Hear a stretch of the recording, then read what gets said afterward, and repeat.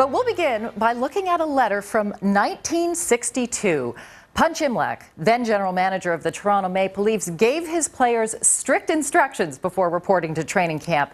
He expected them to be able to do 20 push-ups, 20 sit-ups, and yes, 30 deep knee bends before coming to camp.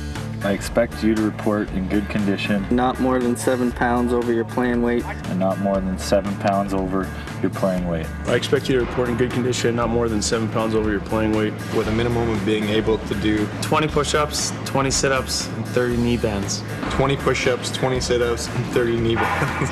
20 push-ups, 30 sit-ups, and 30 knee bends. Well, it looks like a John Tortorella training camp.